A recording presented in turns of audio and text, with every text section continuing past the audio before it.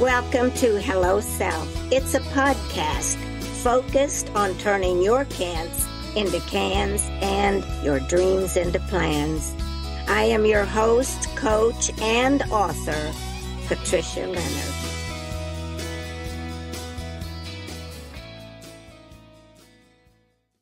Hello there. I am Patricia Leonard, your host for Hello Self podcast. It's an exciting time that I'm going through with this Law of Attraction series, and I'm really enjoying it and the research of it and experiencing much of it in my own life. I've heard it said before, when we write a book, it ends up being about ourselves. When we write a song, it's something that's gone on or is going on in our life. So I think that in this law of attraction regarding relationships, I'm seeing it much broader than I started out. Relationships is everything, and love is everything. I hope you're enjoying these as much as I'm enjoying doing the research and learning about myself. Because remember, Hello Self podcast and Hello Self in general is about getting to know who we are. And the purpose and the mission of this podcast is to help you turn your can'ts into cans and your dreams into plans. Get to know who you are and what the desires of your heart are, and get those dreams and goals off that someday shelf. That's what we always say here. So anyway, today I will be highlighting, this is series number 7, and the law of attraction regarding relationships. And I'd like to say that it's relationships in every aspect of our life. In corporate America, in family, in community, in church, in wherever you are, sports event, but it's about relationships in every aspect of our life and how important they are. And we sometimes forget that.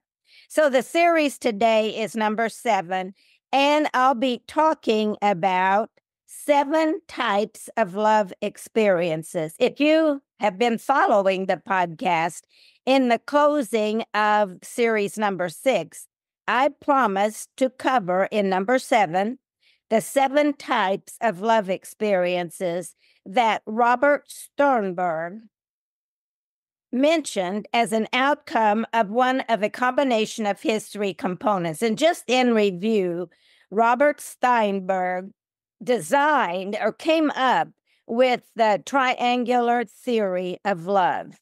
He was one of the most influential psychologists, of the 20th century, known for his groundbreaking research on love.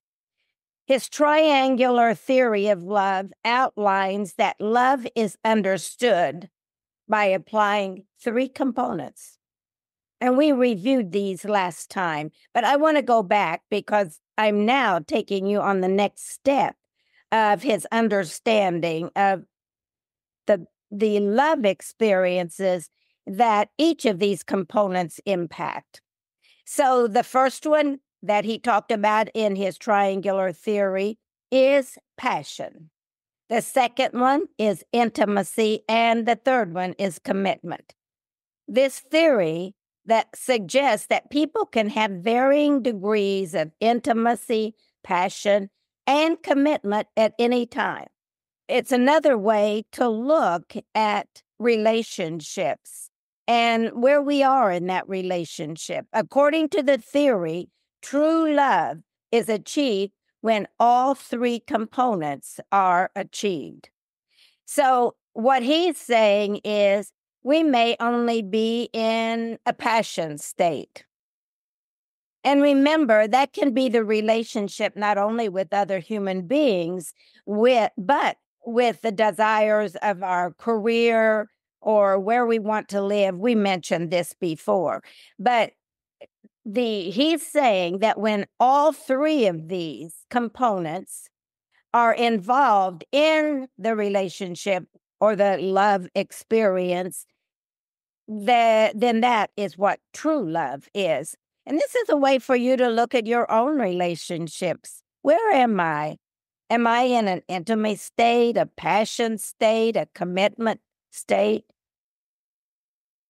And do your own analysis. How do you feel about this person?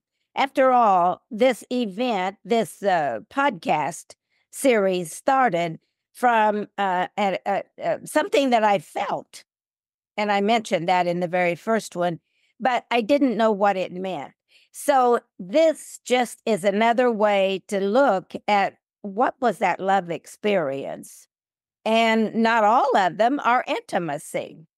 Some of them are just passion, we said. So some of these components are focused on the love between two people in a romantic or sexual relationship, but they also may apply to other forms of interpersonal relationships, as we shared in the last podcast and as I just did in the opening. Now, I just want to go through each of these three components that Robert Sternberg is talking about here. So intimacy, he says, which involves feelings of closeness, connectedness, and bondedness. This can relate to individuals that work together, pray together, sports. And I think I brought up the last time specifically in Series 6 because we were going through the Olympic Games. And you can see the intimacy piece is the closeness that the teams felt with each other. And we're cheering for each other. That is one form that he talks about. Passion, which involves feelings and desires that lead to physical attraction, romance, and sexual, and may begin with closeness. So you see it can start with the intimacy and then develops to the next level. So the first component might simply be that you're feeling closeness. The next component, passion, you can start to see, yeah, it's a combination of closeness, but there's more, which can be romance. It can be physical encounters or physical attractions, sexual attractions, and then commitment, which involves feelings that lead a person to remain with someone and toward shared goals. What he's saying is a relationship can start out as intimacy, and maybe that's where it stops. Or it might develop into passion, which takes that to the next level of, where am I? This is a different level of love, and that's what we're going to talk about today. And then it can go into commitment, which says, I want to be with you in this endeavor. It could even be a project that you're working on and you're committed. It can be a marriage, you're committed. It's taking these three steps as a way to start thinking about relationships.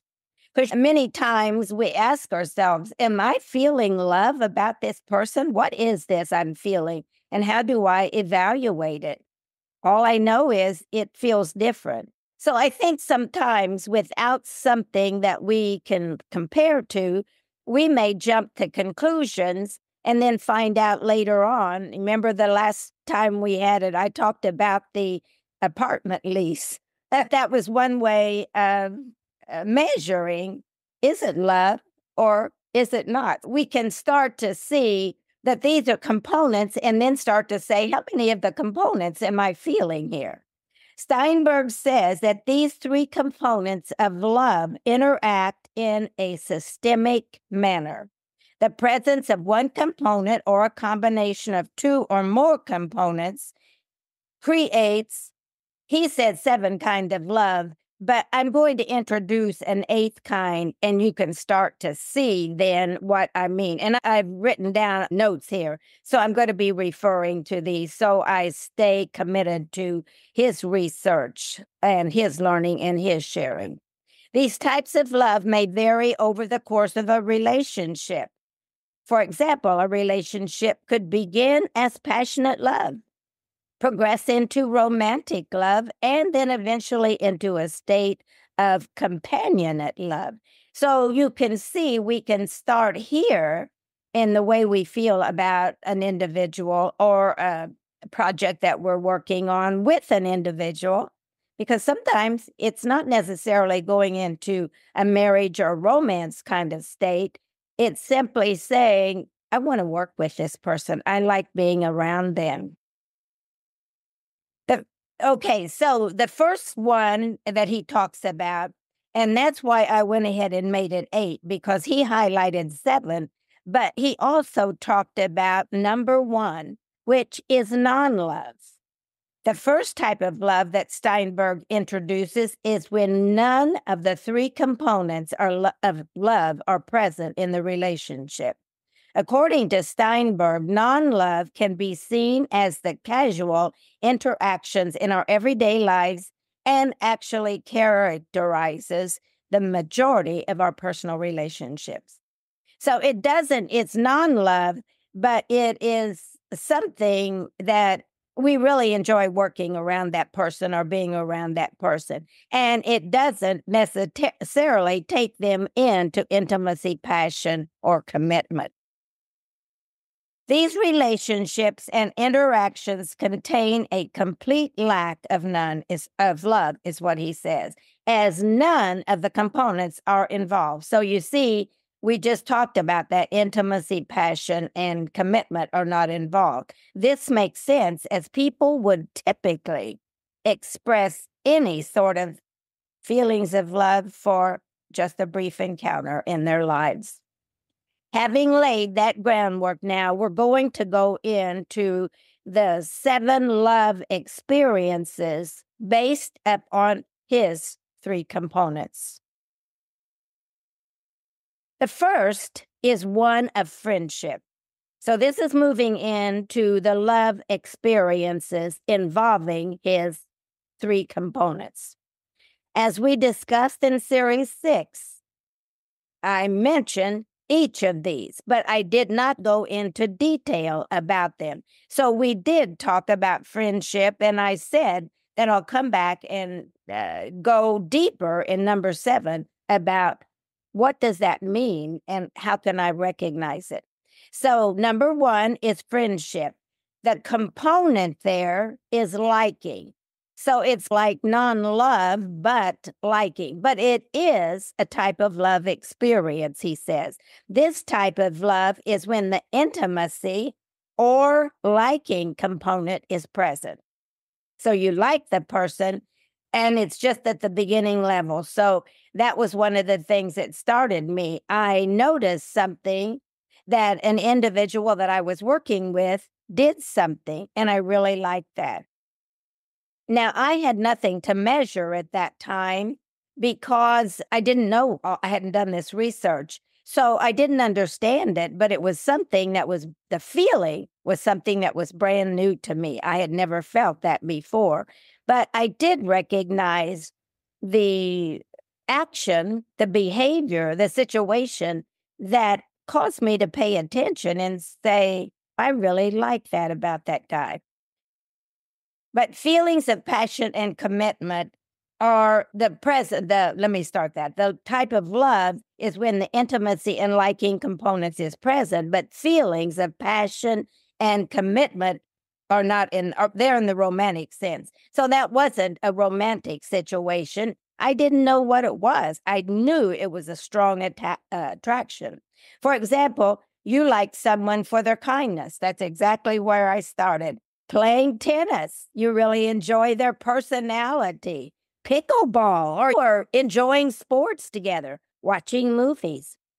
And so I can see that a lot of my friendships, because I do the arts, so a lot of my friendships end up being around, and I feel very close to those people, but not necessarily into one of the top components like passion or anything like that. I just like being around them, the closeness. Okay, number 2 that he talks about is infatuation. Now, the component there, he says, is passion. Let me explain what he says. Infatuation is characterized by feelings of lust and physical passion without the liking. So it jumps right past it. You just feel this, oh my gosh, what is this I'm feeling? I want to I want this guy to hug me. I want this person to hold me. I want more. There has been enough time for there has not been enough time for a deeper sense of intimacy, romantic love, or consummate love to develop. So the only thing with infatuation, is that you are really attracted. And he says from a lust standpoint, like you want to take it to the next level. You have felt that before, I'm sure. And then you went to your judgment and said, I'm married, or this person is married, or they're way out of my category of what I think I would like to be around, or they're friends, my friend, and they're a partner of my friend or whatever. But you had felt those feelings of lust. These may eventually arise after the infatuation phase, the intimacy, romance. It doesn't mean that it's not going to develop there, but the initial phase is infatuation, and it's characterized by feelings of lust. The initial infatuation is often very powerful. And those are moments that we have to look at ourselves and say, what do I believe? Do I want to throw myself out there now? And those are sometimes one-night stands. People feel that sense of love or lust, and they say, oh, yeah, right now, let's start. Let's go. And there probably isn't anyone in this world who hasn't felt lust at some point. And then because of their commitments to themselves, they did not act on it. But this is the type that would mostly align with the idea of love at first sight. Now, it doesn't always have to be love at first sight, but it may never go anyplace else. Instead of love at first sight, I would say lust at first sight, and is characterized by immediate and intense attraction to another person. So you can see that difference, and I know that each of you have had that. I have had it myself, and I didn't act upon it. Sometimes I did. Oh, I don't want to get honest in here, huh? You may even question yourself at that point of the infatuation, I think I'm in love. Am I in love? Is this love? And sometimes we have to look, is it lust or love, or is it something else because of their commitment to some of their sports, or just like the thing that person did. I liked that a lot, and I wanted to know more about who he was. I wanted to know. That's just one behavior, so you can't measure a full life behavior. I like that. And then I think the same thing about lust. We cannot build some of us do. And then later on in passion, we find out this wasn't the right thing to do. But I think it depends upon our judgment. And I think that these kind of things can help us walk through that in a more solid way with commitment to ourselves. So the question, I think I'm in love, but am I? That's at the infatuation. This type of love includes passion, but lacks the liking and commitment components of love. So you see, that goes into passion. And let's look back at passion. It says involves feelings and desires that lead to physical attraction. So you may skip one, like the intimacy of liking, and jump right into passion. Yeah. And then you ask yourself later, oh dear. But so it beginning to look at yourself and What type of love is this? If I look at it from Herb's, or what's his name again? Sternberg. If I take it from Sternberg's point of view, then it gives me a measurement point for myself. You, as a woman, you may be at the gym and see this hunk of a man, and you might feel lust right away. The man might see some woman and he feels lust right away. It doesn't mean we always act on it. And I think all that Sternberg is talking about is giving us something to measure it on so we can get to know who are we. It's more about learning about hello self. Because then we look at other, instead of just acting on that specific attraction initially, we stop. And it keeps us more in alignment with our own commitment to self. So this is definitely another way of understanding self.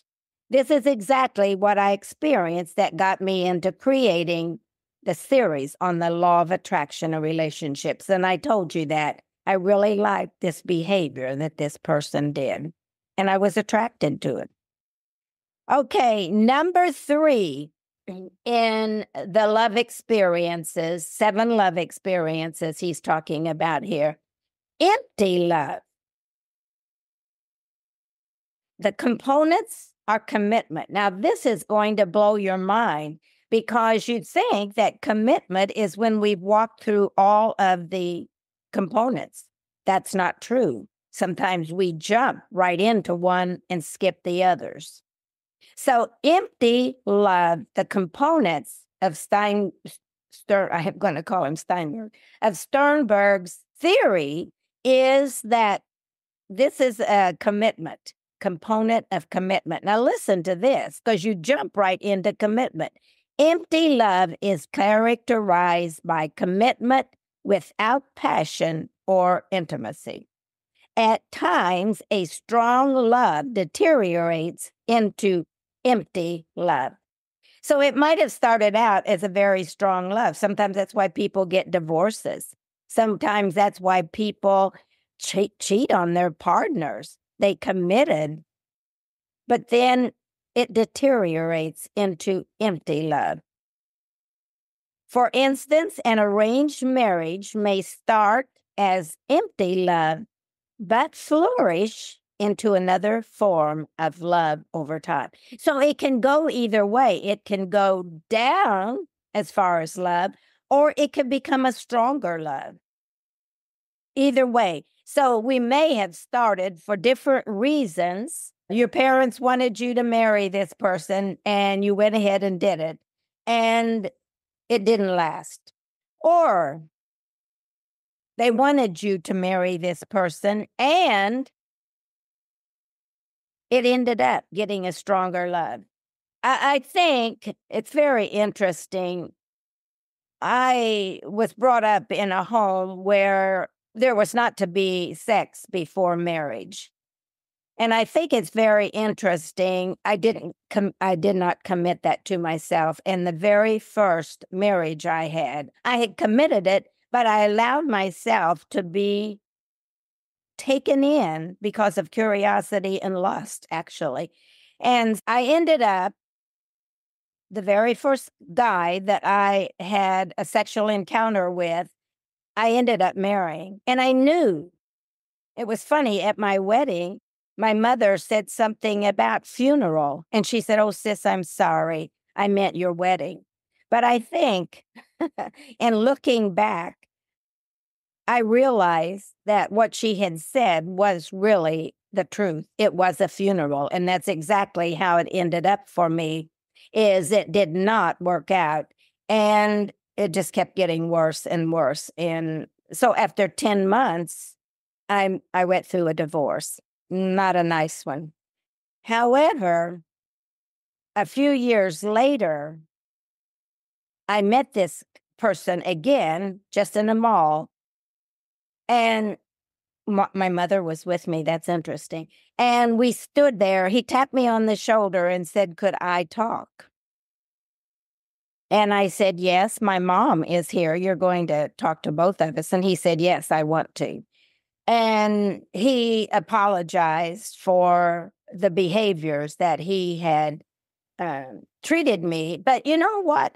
I jumped in knowing that wasn't what I believed in. And so empty love can either get better or get worse. So Sternberg says the only true love is all three components.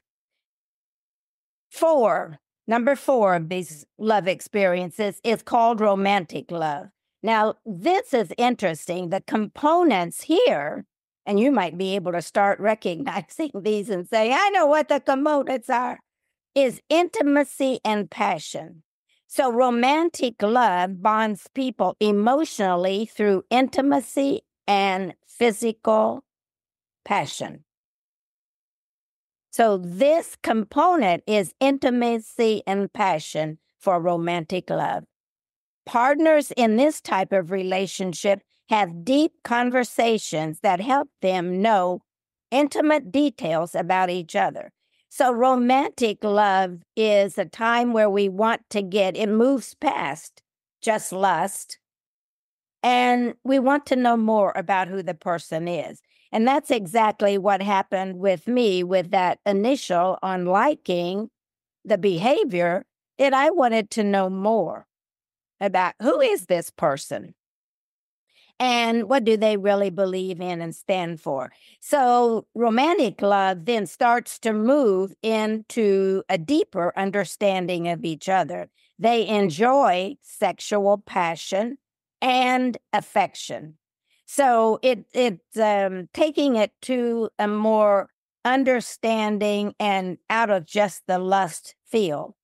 And it may not go into a sexual kind of thing. However, the intimacy, feeling of connectedness, that person, and then the passion, the closeness is taken to another step. It does not necessarily mean a sexual step.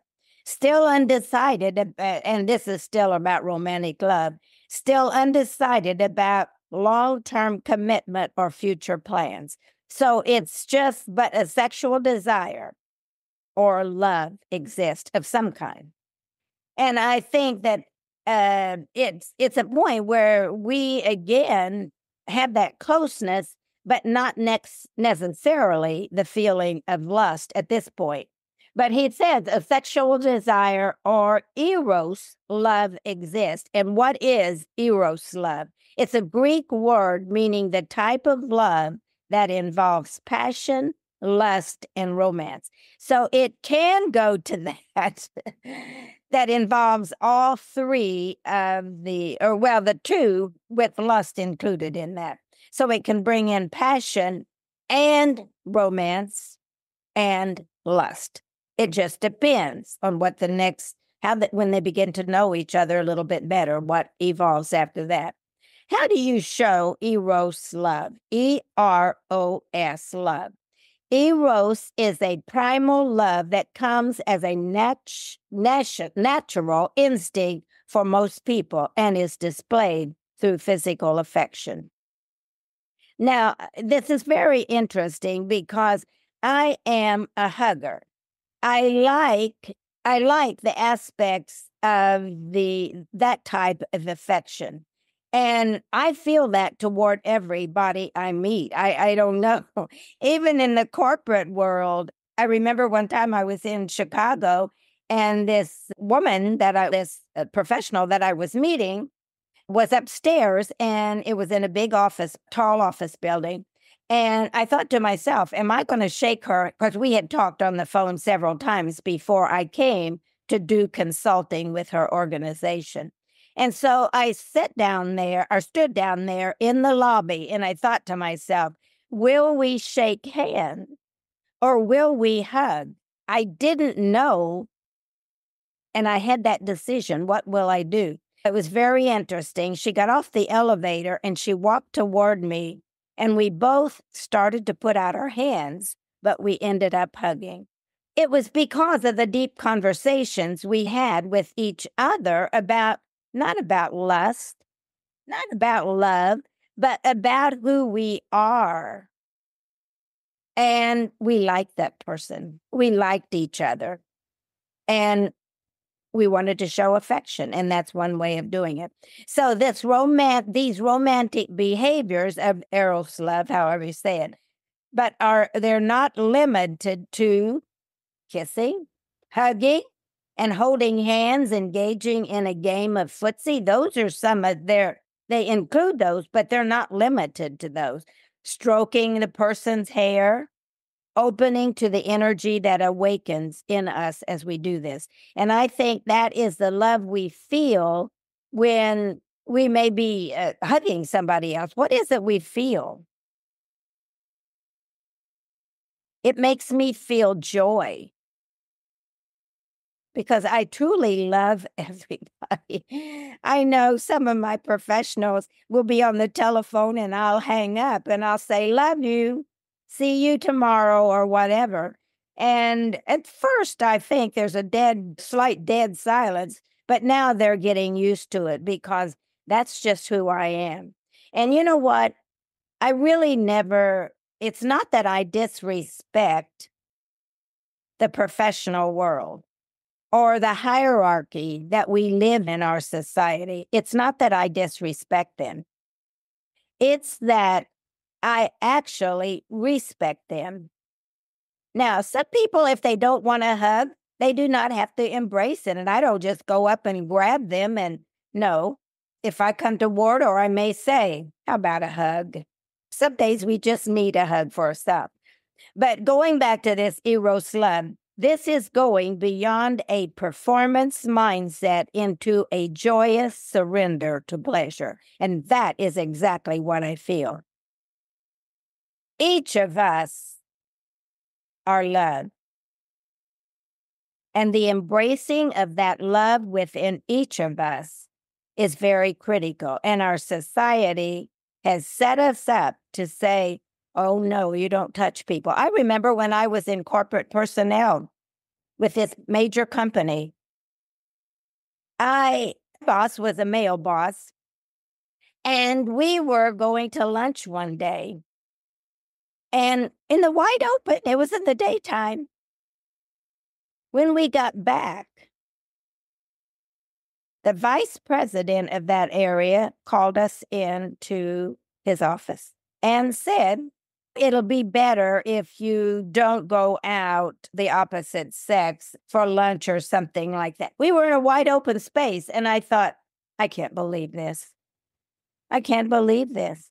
And then no travel together. Let me tell you, it's different today than when I was in corporate America. Very different. And also the locations are a little bit different. This love is a desire for another person's physical body and is often driven by need. So Eros love's mood, it can start as just hugging, but it doesn't have to start there. And it doesn't have to mean that I lust for you. It depends upon, and I think that's why it's so important that let's have a hug. We did a great job, but we have to know and let people know that this is not a behavior that we don't appreciate or respect them. You have to make a judgment about some things, but I love hugs. I love hugs. Okay, number 5, I got to move along. Number 5, companionate love. Components are liking and intimacy. Companionate love is an intimate but not passionate sort of love. It includes the intimacy or liking component and the commitment component of the triangle. So you can begin to see what the companionate love is, how it is, and the intimacy in the liking. It is stronger than friendship because there is a long-term commitment, but there is minimal or no sexual desire. So you can be friends forever. I think of my girlfriend's husbands and I are very good friends. but we do not go beyond, and it's a long-term relationship, but we do not go beyond whatever boundary compassionate love brings for us. This type of love is often found in marriages where the passion has died. So it can be between friends, partners, and it can also be where the passion has died, but the couples continue to have deep affection and a strong bond. So they may not feel the same about each other, but they appreciate and respect. And sometimes they stay together, but they don't have, maybe there's no sexual activity in their relationship, but they stay together. This may also be viewed as a love between very close friends and family members. Firefighters, look at that. Police officers, community have companion love for their coworkers. So you can see what this plays out. They look in the soldiers, they'll die for each other. I got your back. I was told by somebody that I worked with, I got your back. And that's really what this is about. I got your back. And it's a commitment. It's a passion for each other's success. It's a passion for working with the person, but it doesn't necessarily have to mean sexual. And that can happen in marriages too, and relationships. Maybe they started out as sexual and then they end up being great friends. And they change the component that it started out in. You see how this begins to work. Number 6 is fatuous love. The components there are commitment and passion. In this type of love, commitment and passion are present, while intimacy and liking is absent. Fatuous love is typified by a whirlwind courtship in which passion motivates a commitment without the stabilizing influence of intimacy. Often witnessing this leaves others confused about how the couple could be so impulsive. So it may be that somebody met somebody on a business trip and they immediately had this fatuous love. Doesn't have to be on a business trip, but it could be a teen running away with somebody that they had this love feel for, but they didn't know. And they ran away to get married or ran away to be together. Example, a teen running away and going cross-country with a person they really don't know just for the thrill of the experience. Sometimes it's the commitment and passion elements, the commitment to this moment and acting on the passion and the commitment. Okay, I'm going to go with you. I'm going to go with you. According to data collected in one piece of research, reproductive success may be greater in cases where women have fatuous love and men have empty love. The data shows that women may feel, I don't want to say do, but may feel reproductive need. And so they'll have this encounter with somebody, a man, and the man may not feel the same level of love that the woman does because she has this other purpose, reproductive. And he is maybe, and I don't want to say this is just for men and women, but they've given me that example here, that a man may be less committed to the reproductive aspect of this fatual love that she has, and just more about the satisfaction of the encounter. However, marriages involve fatuous love often don't work out. So if that's where it started, then often they don't work out. Sometimes that's why we have children now, and we're going through so much in our lives right now about abortion and those kind of things. But I think that the women maybe went into that encounter in a whole different state of mind than the man did. Now, remember, this can also be the other way, but it doesn't there's no commitment. It's a commitment for what she wants, to have a child and to follow through on her passion. And he may totally be more, not totally, but maybe more in the passion of it, kind of thing. But the whole thing is, I think that sometimes we don't think about those and we follow the fatuation aspect of it. When they do, and okay, I said, however, marriages involving fatuous love often don't work out. But when they do, many chalk the success up to love, because it didn't start out as love. Started out as a closeness and a commitment to do what we wanted to do now without regard for total love.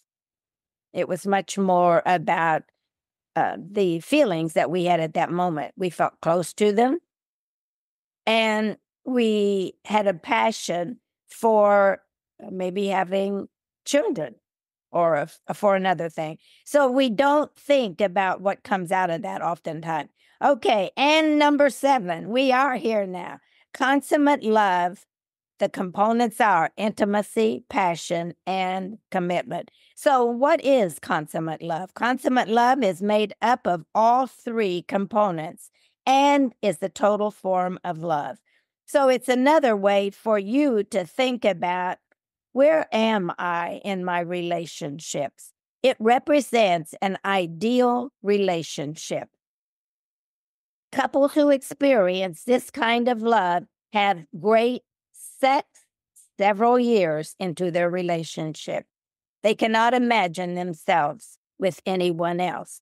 The consummate love is, it's intimacy. We feel all of those things, the closeness, the friendship, the attraction is deeper than romance. It even goes into making a commitment that this is what I want. These couples also cannot see themselves truly happy without their partners. So they feel that sometimes people may call this past life loves and whatever. I don't know. I really don't know how I feel about all that. But I do know that there are people, there are males and females that I feel closer to, that I almost feel like I did know them before. It's just like everything clicks. So I'm not sure about all of this, and I'm not going to sit here and try to figure it out. I'm going to experience, as I go through each of my encounters with people, experience that what's happening. And it doesn't matter if it's in, I don't care how it fits, but these particular 3 components help me start to see where I am. Because remember, what started this is I didn't know. I thought, what am I feeling? Love is a verb. It says that couples cannot see themselves truly happy with someone else. We stop there. They manage to overcome differences and face stressors together. So that is consummate love. So whatever comes up, they are committed to one another, to partners and one another. And so if they come to this point where I don't feel the same about you as I did 5 years ago, so if we can sit down and talk about it, sometimes we can work through it in an adult kind of way that nobody gets hurt. So I think part of this is just knowing or having a way to see where we are so we can have a conversation, because I swear if people just talked, we would have a better world. and not defending themselves, but talked and listened. Love is a verb. According to Sternberg, consummate love may be harder to maintain than it is to achieve. So it may start out easy, as the components of love must be put into action. There may be an intimate feeling, a commitment, a romance, a lust, and it needs to go beyond that too, or that's what consummate love is about, is going beyond that and working through as we come to these blocks in the road or blocks in the relationship. Without behavior and expression, passion is lost, and love may revert back to the companionate love. So if we don't keep working on the consummate love, which involves all three of those, or they just fade away, then it goes back to companionate love, where we may still stay together, but it's much more about companions and not necessarily consummate love. Why is Sternberg's triangular theory of love important? According to Sternberg, the importance of each component of love may differ from person to person and couple to couple. All three components are required for the ideal romantic relationship. I want all three of them. But the amount of each component required will differ from one relationship to another, or even over time with a relationship. So it may go into maybe hot romance initially and lust, and then it goes into much more of a sharing kind of, and learning about each other and continuing to expand our thoughts about what is our love about? How do we feel about it? And talk about it. I bet a lot of people don't even do that. The only time they do it is when they're ready to go to a divorce court or something. I haven't liked you for years. Or you always say this and it makes me mad. Remember, we talked about couples communication in one of these series. I think it was number 5, but check it out. Knowing how the components interact may help highlight areas that may need improvement. If we can start to look at where is our relationship with regard to these three components, Sternberg says that it's a way for us to begin to have a conversation about where we are. For example, recognizing that the passion has gone out of your relationship can help you look for ways to rekindle. Let's have a date night. Let's throw the phones in the sink. No, not really. But let's throw the phones down and start talking instead of reading the phones while we're together. That drives me crazy when I'm in a restaurant and I see 2 people not talking, just chomping down on their food and reading their cell phones.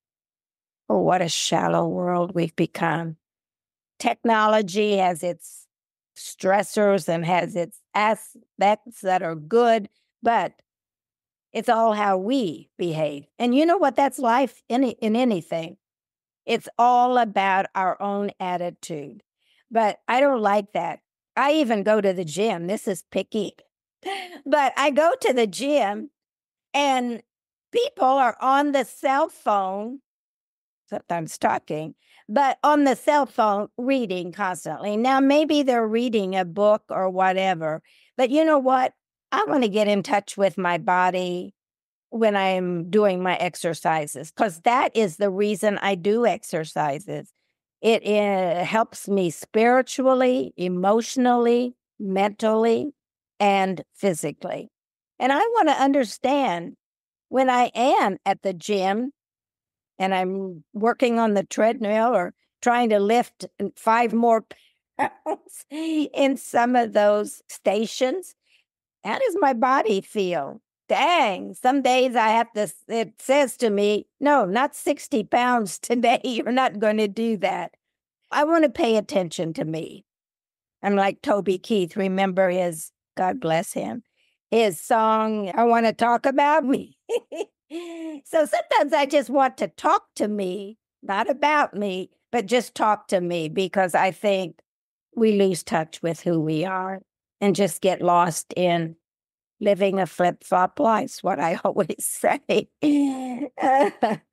So anyway, wrapping this up, I think it's about time. If we find that we're in that passion is gone, what can we do to create some passion?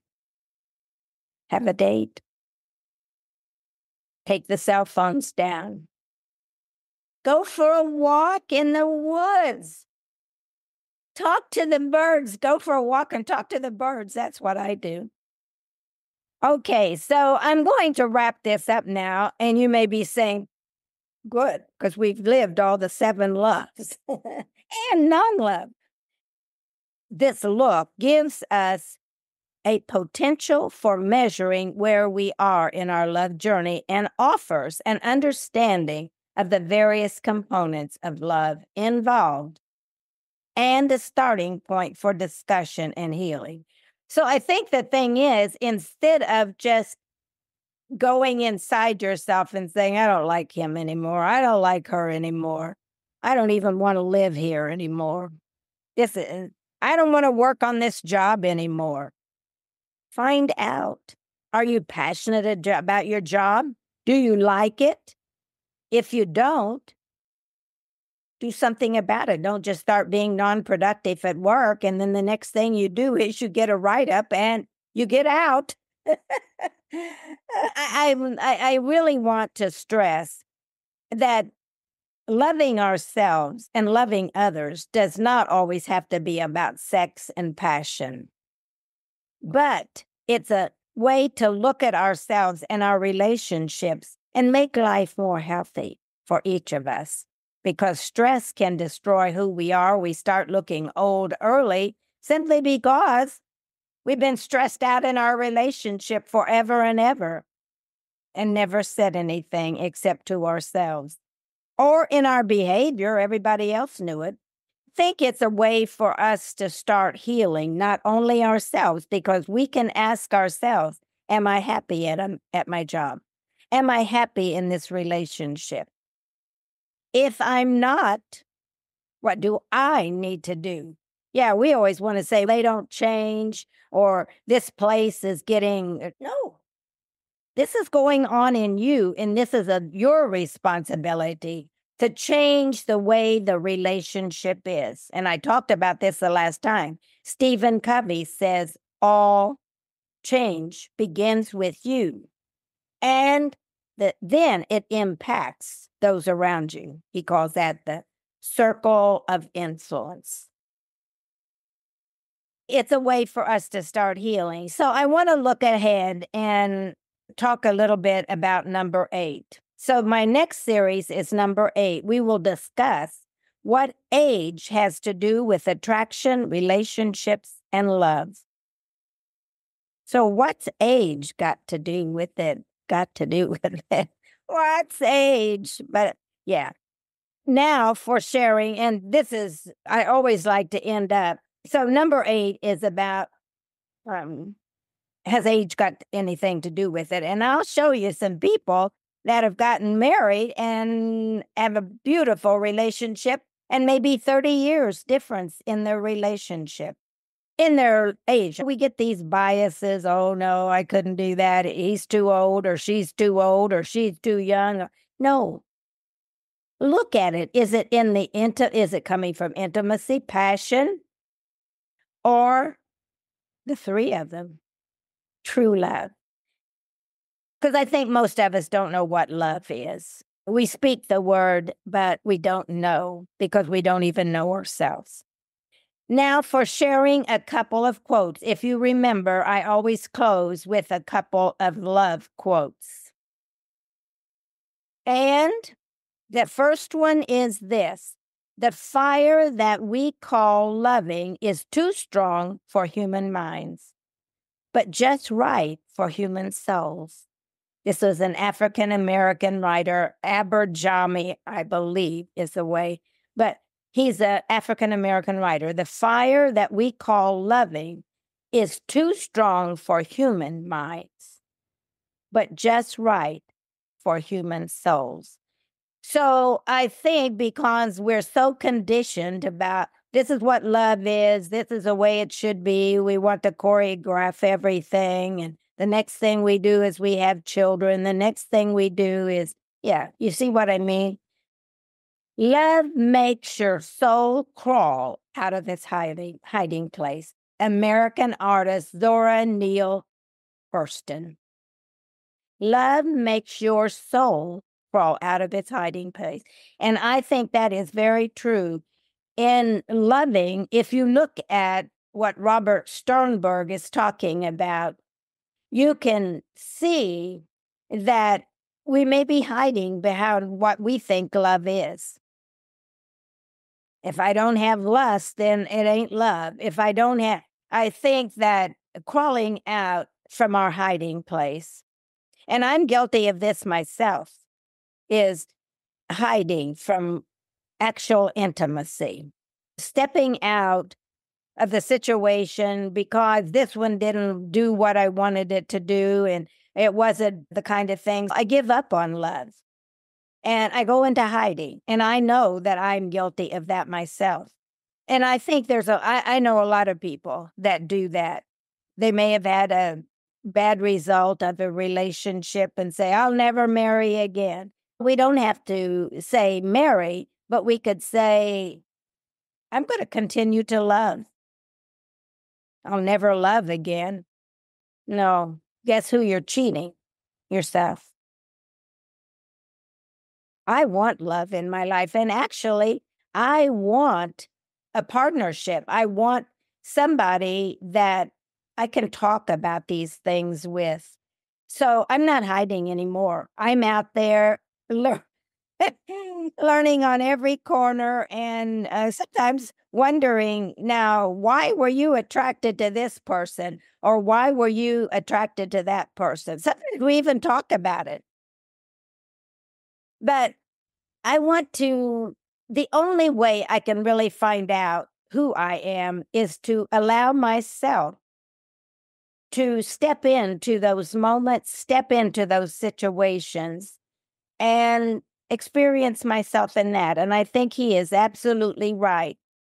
The fire that we call loving is too strong for human minds, but just right for the human soul. And so I find that very true, and I'm going to continue to love till the day I die. And I can find something in everybody that I love. Okay, so here we are at the end. Love makes your soul crawl out of its hiding place. So get out there and experience love without fear, but with awareness of who you are, and just take Robert Sternberg's 3 components as a way to measure what's going on with you. So I want to thank you for joining me today in this Hello Self podcast. I am your host, as I mentioned earlier, Patricia Leonard. And remember, our next Law of Attraction podcast will be What's Love Got to Do with It? Remember, we're here to help you turn your can'ts into cans and your dreams into plans, and to get those goals off that someday shelf, because now is the perfect time to manifest your dreams and goals. So as I always say, thank you for listening and keep dreaming. Thank you for joining Hello Self today, and may it offer insight and inspire you to stay on your runway to success. Like, share, and subscribe. And remember this, keep dreaming.